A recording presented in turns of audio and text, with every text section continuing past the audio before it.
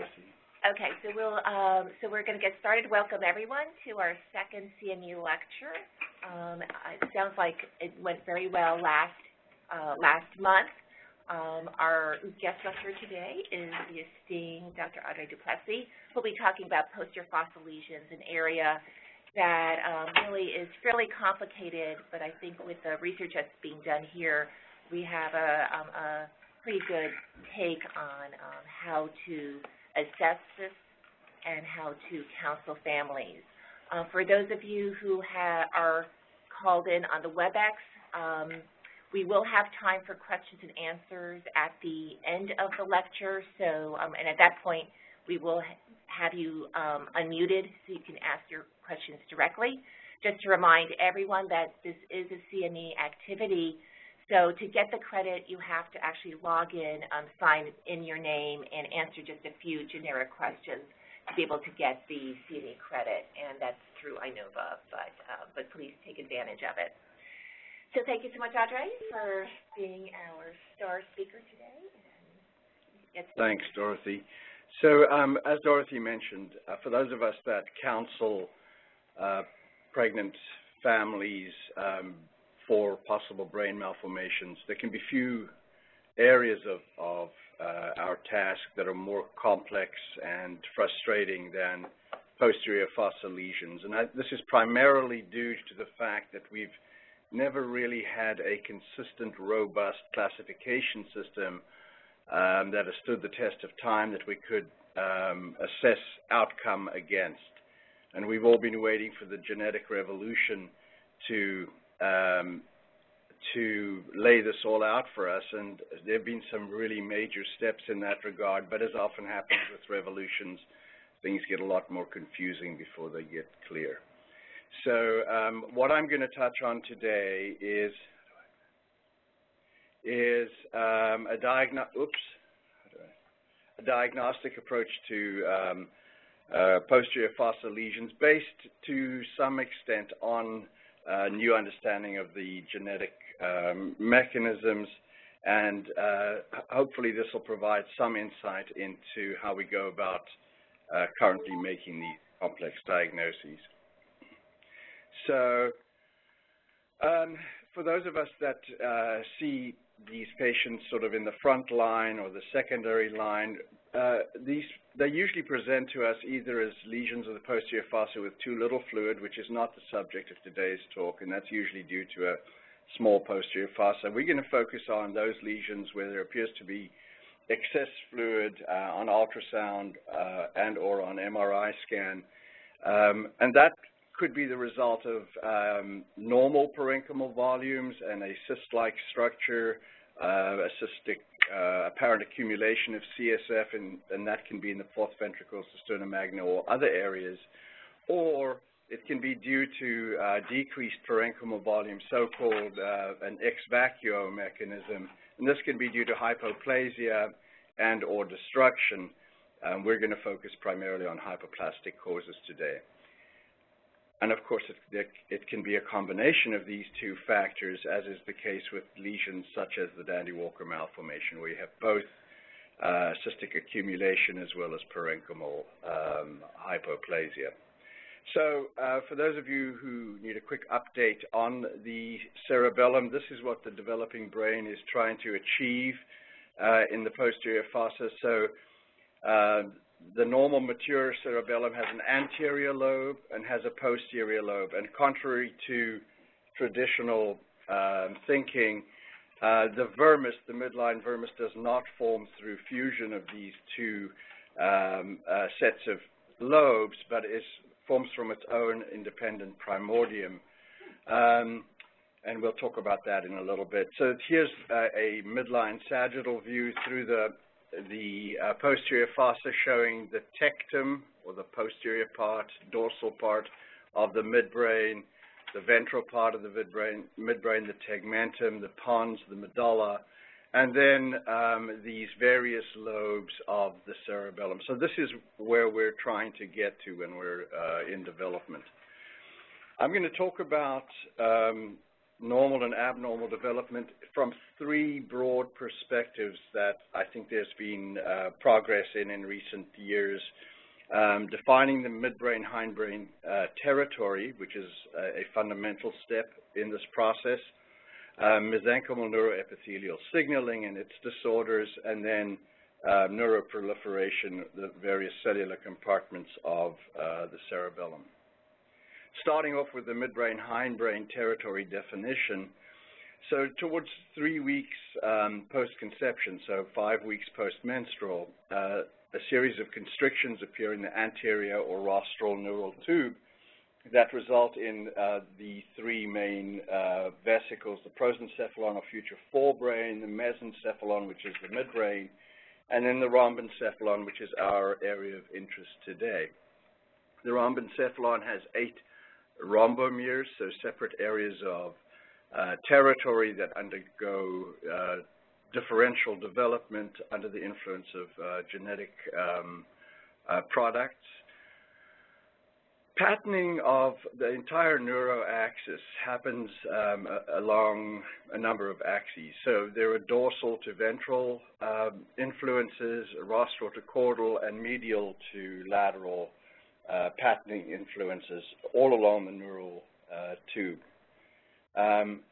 In our situation, the area that we're talking about today is we're primarily focused on the first rhombomere. I said there were 8. We're primarily focused on rhombomere 1 and rhombomere 2. The vermis develops from rhombomere 1 and the rest of the cerebellum from rhombomere 2. But this structure here, which is a very discrete cluster of cells, is called the isthmic organizer, and it is critical to the ongoing discussion here. The isthmic organizer, throughout the developing nervous system, there are at various times clusters of cells that exert influence in the territory around them through genetic gene products that stimulate and organize cell populations. So the isthmic organizer is the principal such organizer in the posterior fossa, and it needs to find itself at the midbrain-hindbrain junction for normal development to occur. It finds that position by developing at the interface between expression of 2 transcription factors, so OTX2, which determines midbrain, future midbrain events, and GBX2. And as with all of these processes throughout the nervous system, these substances both suppress the activity of other substances around them and promote their own cause in the area. So that's how the isthmic organizer finds its location, its normal location. If there are disturbances in those influences, it may be misplaced. Once the isthmic organizer is in its correct position, it then starts to secrete various growth factors and gene products, fibroblast growth factor being a very important one, and particularly FGF8. FGF8A stimulates the subsequent development of the midbrain tectum, and 8B is critical for the subsequent development of the cerebellar primordium.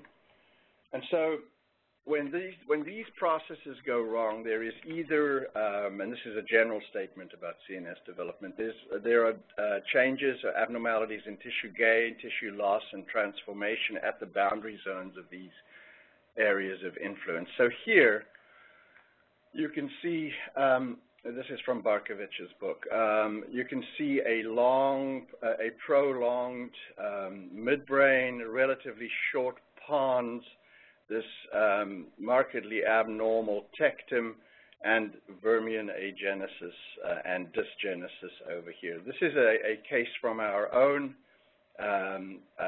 population, and you can again see here this markedly dysplastic midbrain tectum and underdeveloped vermis. So these, and probably a thickened midbrain here as well. So these are some examples of what presumably is a disturbance in the original correct location of the isthmic organizer and its subsequent expression. Now, between the 3rd and 5th weeks post-conception, a number of flexures develop at the anterior rostral end of the neural tube. And the one that most concerns us today is the pontine flexure, which develops around about the future body of the belly of the pons. But in doing so, in flexing here, there is a bulging out of the dorsal neural tube. So you're looking from the back, from above, if the baby's lying face down. There's a kink that develops and a bulging out, and together with mesenchymal influences, there's a thinning of this roof of the future fourth ventricle. So moving on now to this process of mesenchymal neuroepithelial signaling, this is a very important part of the roof of the fourth ventricle's development, and in many of the abnormalities that we encounter when we see these kids. So just going back again into neuroembryology. So during neural tube formation, there's interplay between a ventral mesoderm and the neural tube as it closes. Then the mesoderm surrounds the neural tube in a solid core of mesodermal tissue, and there's constant signaling between these developing tissues. This goes in this sort of clockwise direction. What happens subsequently is this mesoderm breaks down and becomes trabeculated and eventually becomes the subarachnoid space. And when there are loculations of tissue during this process, that's what many people believe is the origin of arachnoid cysts, that you get mesodermal remnants here that secrete fluid and form a cyst.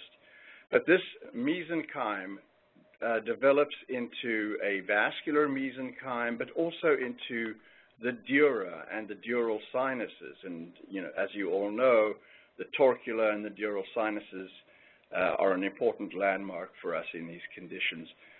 But even once the subarachnoid space is formed by the arachnoid and the peel layer, which I didn't draw in here, so both of those are mesodermal structures, there is an ongoing signaling between these tissue types.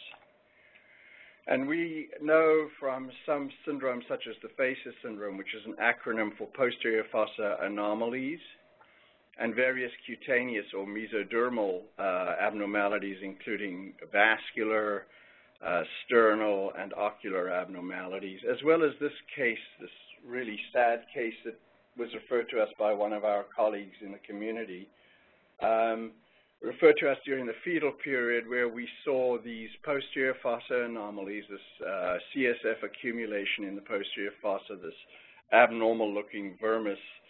And of course, we were not able to detect the cutaneous lesions in utero, and this was a shocking surprise once this baby was born and diagnosed with neurocutaneous melanosis, another combination of mesenchymal and neuroepithelial anomalies.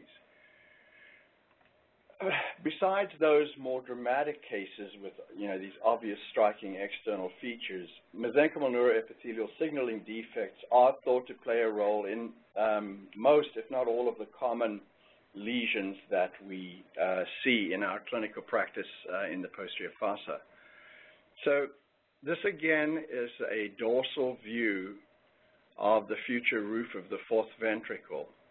And around about the 10th week of gestation, a horizontal strip of tissue develops, a fold or a crease develops from across these lateral angles of the roof of the fourth ventricle, and that is the future choroid plexus of the fourth ventricle. But what's also important here is that it divides this thin roof of the fourth ventricle into two parts, an anterior part and a posterior part. This is the anterior membranous area. There's our isthmic organizer, and this is the posterior membranous area over here. And this posterior membranous area will be where the midline foramen of Magendie forms and the lateral Luschkas form out in the corners there. So with this in mind, let's move on now to what happens to the roof of the fourth ventricle. This is a lateral view of this original dorsal presentation here.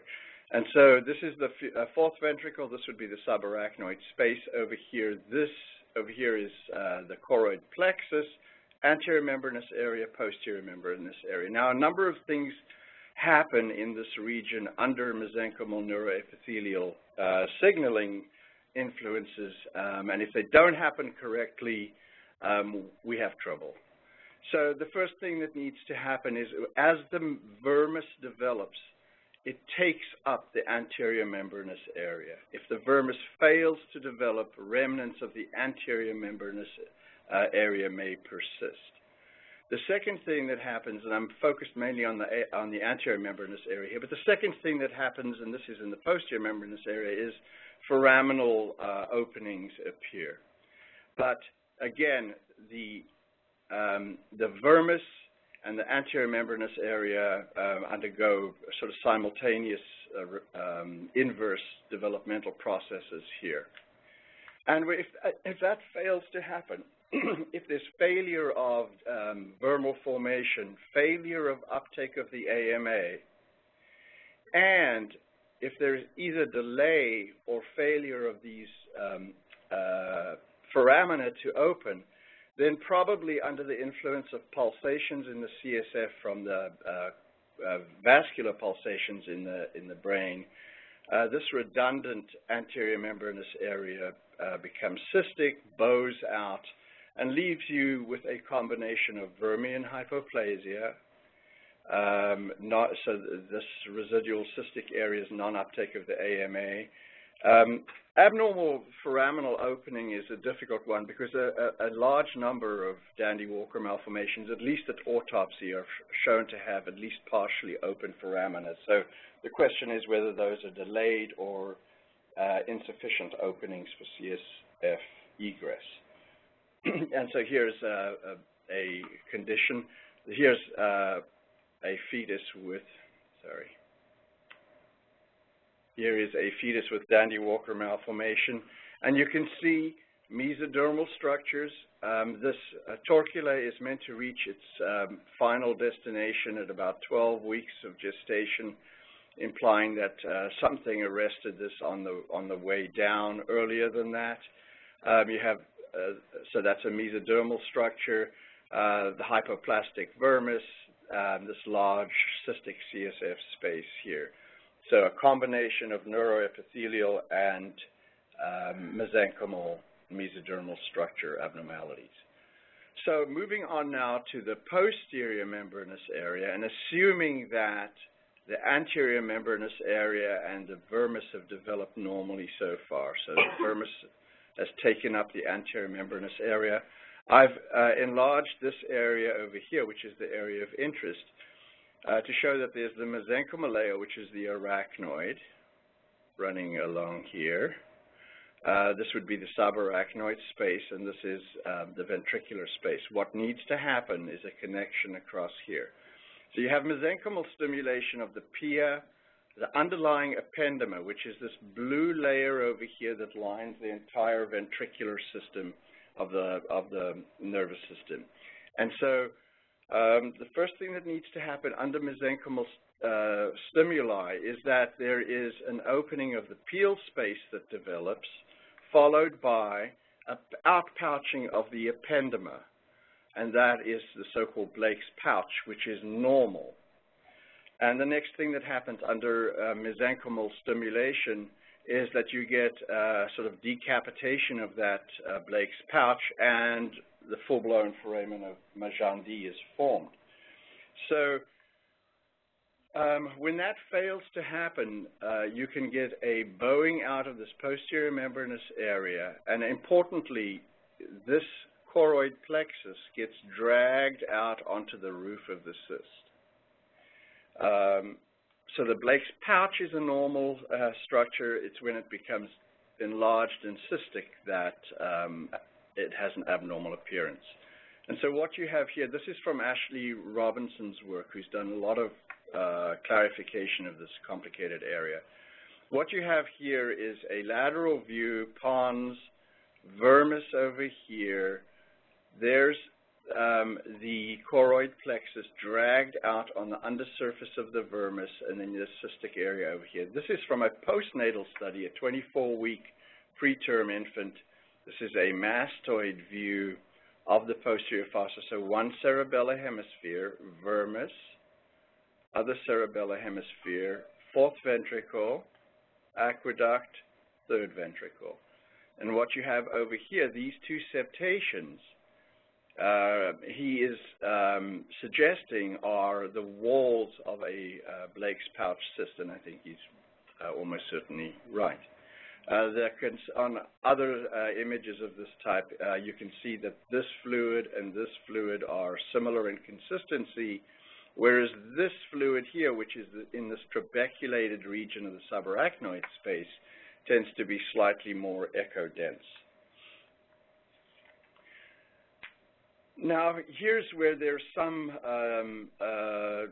inconsistency in the theories for formation of the megacisterna magna. Robinson believes that what you have is that there is, at some point during development, a Blake's pouch cyst that forms, lifts the cerebellum, the vermis up, stays in place for long enough to restructure this cisterna magna area, and then perforates, allowing the vermis to drop back down to its original position, but leaving an empty space back here. Another school of thought suggests that this megacisterna magna is actually an abnormality in the formation of the base of the skull. So a mesodermal disturbance with an enlarged cavity space at the base of the skull. And it's this area over here below the inferior part of the vermis down to the foramen magnum. And here is a normal 33-week fetus. So there's some controversy about the exact formation of the megacisterna magna. But of note, it has a normal vermis, normal-sized fourth ventricle. Okay, now I'm quickly going to move through cerebellar neuroproliferation, because this is another very important component of our problems in the posterior fossa. So there are a few places in the nervous system where you get more than one neuroepithelium, but here, this is one of them. So there is a primary neuroepithelium that develops, like other neuroproliferative areas, along the edges of the ventricles. There's also neuroepithelial cells towards the lateral parts of the developing cerebellum called the rhombic lips. And there is formation of a secondary neuroepithelium. This, by the way, is a cross-section of the neuroaxis here, and we're just looking at one side. So if we go to the primary neuroepithelium, this ventricular or periventricular neuroepithelium is the source of all inhibitory neurons for the future cerebellum, and it forms the nuclei deep in the cerebellar tissue. But importantly, it forms a layer of cells along the surface of the developing cerebellum called the Purkinje cell layer. Conversely, at the rhombic lips, there is a cluster of neuroepithelial cells. These all stain positive for this substance, 801. And these neuroepithelial cells can migrate anteriorly and ventrally to form the pontine nuclei and various other nuclei, which is another reason why those are sometimes defective when there are anomalies of the cerebellum. Or these cells migrate over the surface. They sort of creep over the surface of the developing cerebellum to form the secondary neuroproliferative area, the external granular layer. Now, this layer is what contributes most to cerebellar volume. If you have failure of external granular cell proliferation on the surface of the brain, and this process continues into the postnatal period. Failure of that will give you severe cerebellar hypoplasia. But this is not the only way in which you can have that develop, because these Purkinje cells that came from the ventricle, to the edge of the ventricle, are critical for keeping that process of neural proliferation of these cells going. So if you get a disturbance in the formation here, even if these cells do develop normally and migrate out, they are not supported and they're not maintained in a mitotic state for long enough. So you can get, in both those situations, you can get a condition such as this, a child I saw in Boston with absolutely no pons, no cerebellum. There were just these little slivers of superior cerebellar peduncles here. But this almost complete loss, in fact, I would call it complete loss of the cerebellum and its related structures. Were there also orbital changes in that? No, no. So this is the vermis, as you know, is an area we often zone in on when we're examining these babies radiologically. The vermis starts to form, as I said, from its own primordium, and it starts to form superiorly and develops in this sort of semicircular way, clockwise way, to completely cover the fourth ventricle by about 18 weeks. Some people will give it up to 24 weeks.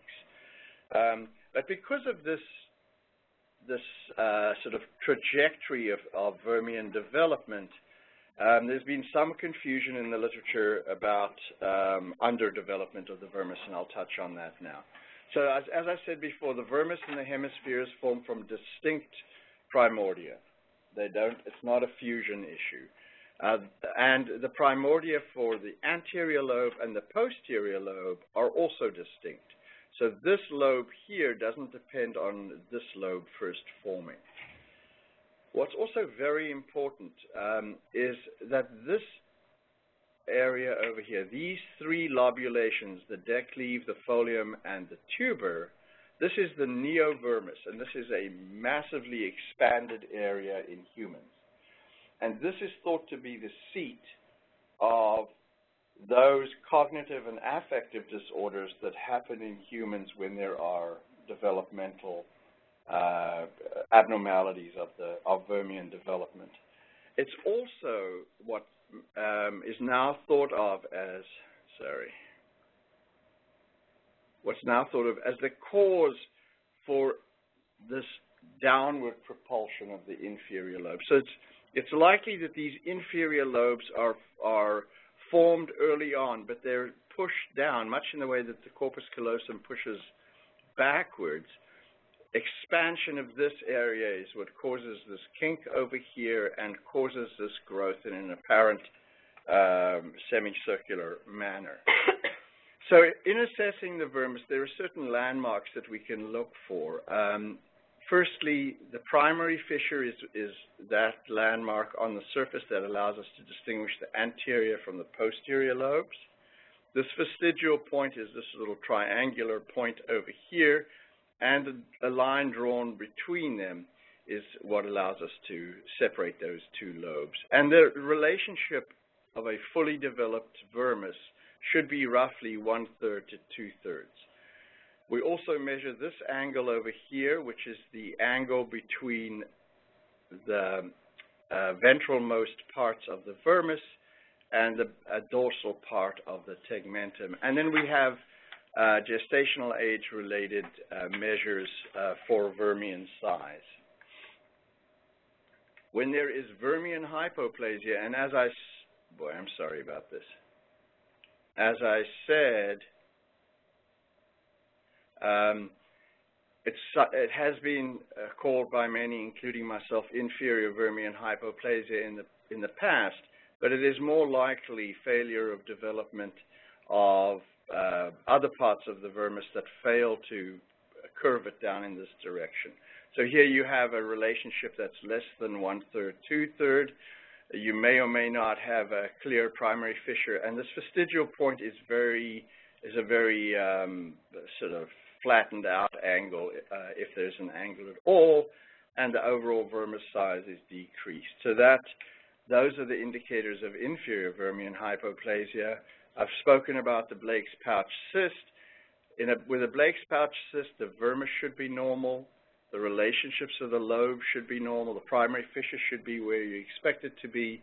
The vermis size should be normal. And if you're lucky, you may see the choroid plexus stretched out underneath it.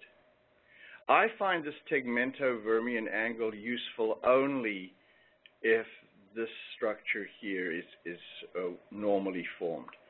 And here is a case of inferior vermian hypoplasia. Oh boy.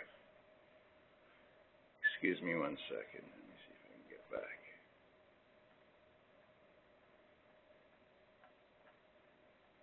Excuse me. Okay, nearly there. Okay, this a case of inferior vermian hypoplasia where you see this fastigial angle here is opened up. It doesn't have that characteristic triangular space. This relationship between the anterior lobe and the posterior lobe is not terrible, but it's less than 2/3, 1/3. There's probably also some expansion of the fourth ventricle here, which brings me to a point that I'll get to in the next slide, and that is that one of the problems that we've had, I think, in this area is that we've always thought of these as discrete lesions, and I think what the genetic, sort of the rush of genetic information that we've acquired recently would point to this being not just a Blake's pouch cyst or a Dandy-Walker cyst or vermian hypoplasia, but that variations in the development of all of those structures can come together, and you can't always fit them squarely into one box. So that you could have inferior vermian hypoplasia, but there's no reason why at the same time you couldn't have a distended Blake's pouch cyst at the same time from a mesenchymal disturbance. And so here, for example, this case was published in the literature as a Blake's pouch cyst.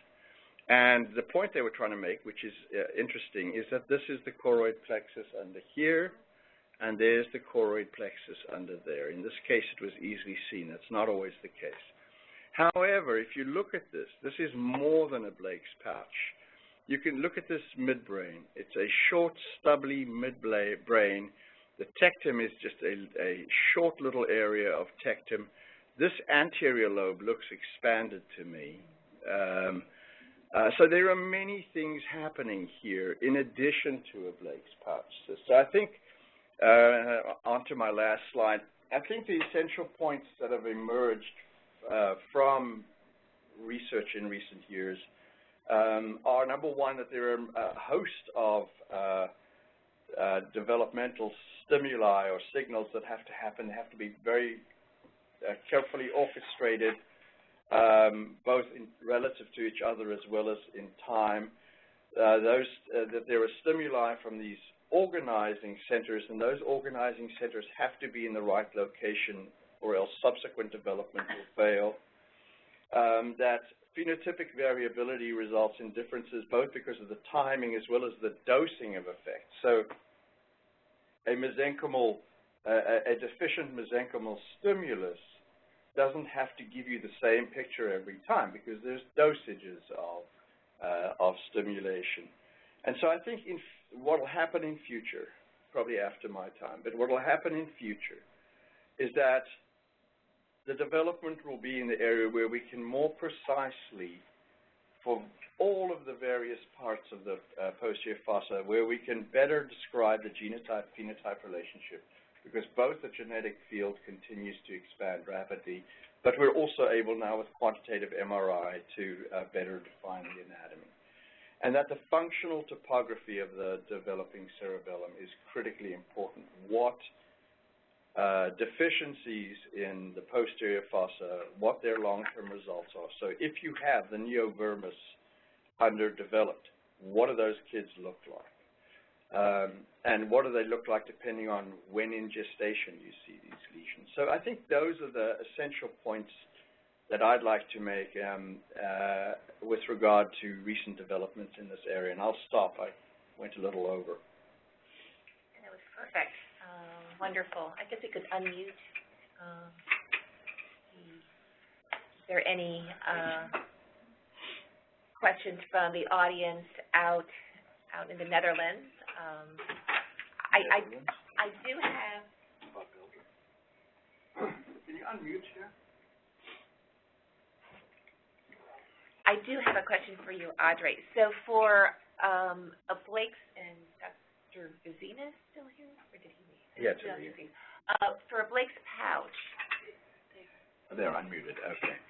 Do you consider that as a normal variant, that once the foramen opens up, it should be normal? Because here you had some cases where you saw some anomalies. Right. So I think that's an important question. I think an isolated Blake's pouch cyst should be a normal variant. Yeah, because it doesn't really involve the parenchyma everywhere is normal with an isolated Blake's pouch cyst.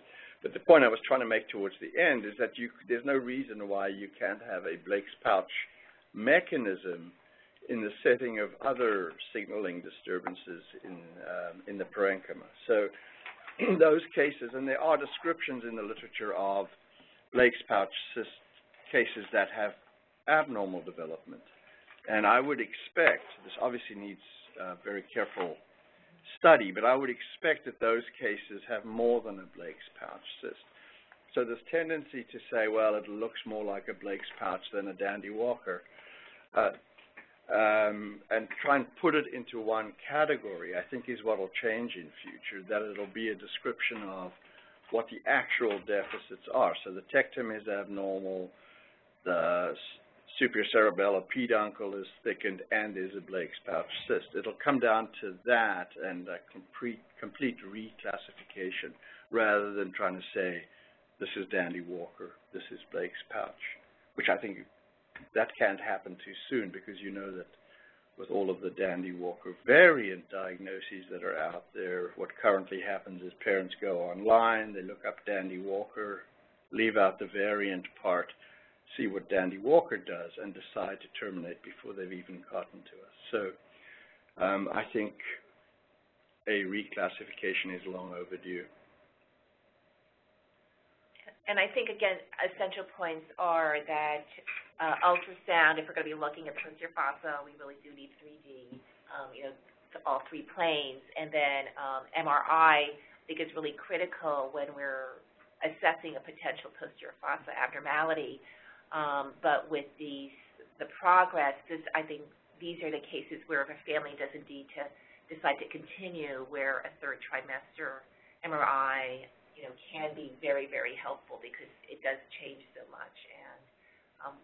And I guess from the postnatal imaging, I think sometimes getting that information before delivery can help planning for delivery and resuscitation and neonatal. I think the last point is very pertinent, because we now know that these various parts of the brain stimulate each other during development. And so if you do have areas of the cerebellum that are underdeveloped and are not normally active, their intended projection areas in the supratentorial part of the brain may be deficient and result in underdevelopment there. We see that in preemies with cerebellar hemorrhage, for example. So I think identifying an anomaly in the second trimester in the posterior fossa doesn't mean that that's all you've got. There are critical things that still have to happen in the cerebral cortex in the third trimester that could very well be implicated in the ultimate outcome. For the counselors, I know this is a very difficult area for families. Is there something that you find useful with the ultrasounds and MRIs, or do you always have trepidation when you have to speak with families about the diagnosis? What do you mean? Well, I think when we say it's a megacystoid magna, that tends to be considered a normal variant. I think we still struggle a little bit with Blake's pouch. And then how do you approach the other abnormalities when we can't quite be definitive?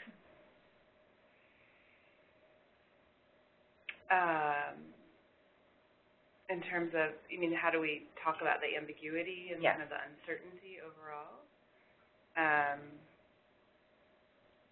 Well, I mean, I think we just do our best to explain that, you know, that the technology at this point can't tell us everything, and we're looking through mom into baby, and we can't be 100% sure. And I mean, I think the hard part is, you know, the cases where we should, determining which cases we should bring them back and which cases we shouldn't in the third trimester, and whether that's going to help us or not. I think in general we've leaned towards, unless there's, you know, we're really highly suspicious that something huge is going to change. I mean, I don't think we're bringing most of our Tandy Walkers back and that type of thing. So I don't know. Are you recommending all of them to have chromosomal analysis and a cardiac echo? Like, what's the part? What is your strategy? Oh, in that sense, yeah. I mean, we absolutely talk about it in all of the cases. I mean, even the normal variants, we bring up the possibility that we can't be 100% sure that there's not something else going on.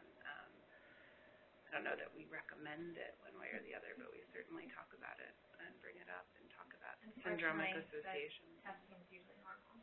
So. The testing is typically normal. The genetic testing at this point, prenatally for brain anomalies, isolated brain anomalies, often doesn't come back with anything. Do you have any data about cardiac versus posterior fossa anomalies? I know there is, you know, association of one with the other.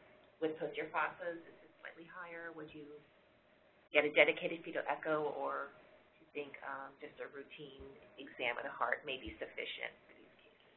Yeah, I must say that unless there are other anomalies, I personally have not recommended a dedicated fetal echo.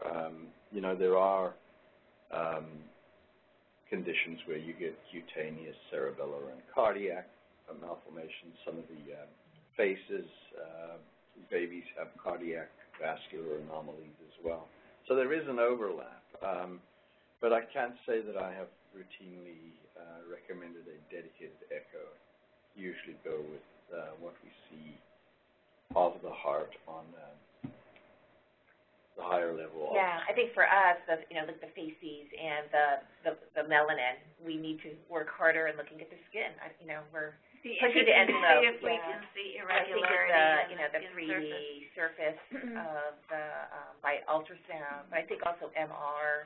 We do have some 3D methods that we need to push the envelope and see if we can. With that neurocutaneous melanosis kit, if you go back and look at the fetal MRIs, you can, she had a late third trimester, like a 34-week MRI, you can see those raised skin manifestation, but you had to have been like consciously thinking about it. Yeah. But again, what makes us better in the future is, you know, having a case like this, having some positive findings, and then saying that we're not going overboard when we suggest it or catches our eye. But I think that's how we learn, is when we see something postnatally and look back at the imaging and see that, oh, yes, I can see that, so that prospectively you may be able to make that. Yeah.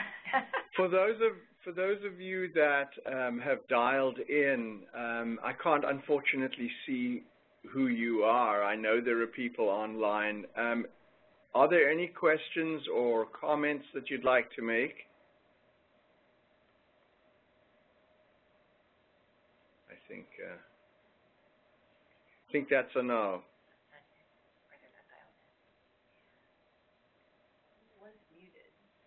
Yeah. Okay. Well, thanks anyway for joining us. We really appreciate you coming in on this. Right. And then just remember, everyone, for CME, it's kind of, you need to log in yourself and get the CME. Okay. Well, thank you so much, Adré. It was a great presentation, very thoughtful as usual. And more work to be done. Lots more work to be done. Mm-hmm.